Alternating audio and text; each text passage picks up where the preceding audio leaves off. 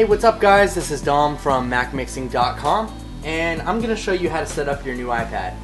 For those of you that are new to iPad and you've never had one before and you just got the new iPad and you want to know how to set it up, here's your quick little guide, and it's pretty simple. So once you've turned it on and you are at this screen right here, you just want to slide this to configure, and you're going to see all these languages floating across. You can choose between languages, and you can actually pull out that whole list. There's a huge list of languages here, as you can see.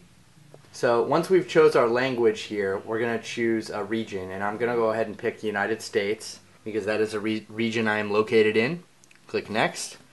And enable location services. This is really up to your preference, but I'm going to go ahead and do it. This will allow you to access map location and whatnot, and things around you when you're searching the web or using apps. And it's also required by some apps to access your camera roll for whatever reason. Let's click Next. Wi-Fi networks. I'm going to go ahead and connect to DOM-E right here. Alright, so there we go. We're now connected to Wi-Fi here.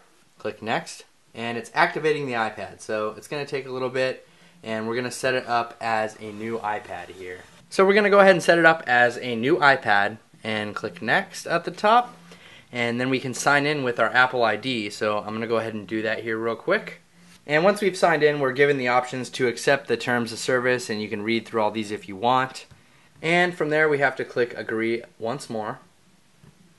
It's going to take a few minutes to set up the Apple ID like it says. And you can choose whether or not to use iCloud. I'm going to go ahead and use iCloud because I normally do. Press Next. And we are going to click back up to my computer. You don't have to. You can choose to back up to iCloud if you want, but I already have my phone backing up to iCloud, and so that may use up all the space, and I don't want to deal with that. Click Next. We use Find My iPad. You can turn that on. That'll allow you to locate your iPad. If you ever leave it somewhere and it's still connected to Wi-Fi, it'll show you where it's at on an actual map. So it's pretty cool. Go ahead and enable that if you'd like. And dictation button, definitely going to use that. That's if you want to press this little key on the keyboard and be able to speak what you want to type. It's up to you. I'm going to use dictation. And diagnostics. Now this really doesn't matter. It helps Apple improve the products and stuff by sending like crash reports and whatnot if something ever goes wrong with an app or whatever. That's really up to you. Again, like I said, register with Apple. Yes, we're going to register with Apple.